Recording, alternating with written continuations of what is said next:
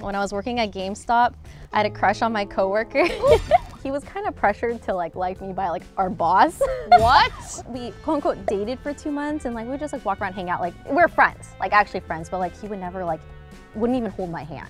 But while you were dating? Yeah, yeah. Oh. And after 2 months, he finally kissed me, and then we had a conversation the next week, and he was like, I just want to let you know that I've been really confused and I'm pretty sure I'm not into women. And I was like, oh, you know what, I could definitely tell, and that's okay. That's great, that's fantastic. I'm happy I could help you figure that out. So I actually helped this guy, discover himself. Wow, Ray, that's actually unbelievable.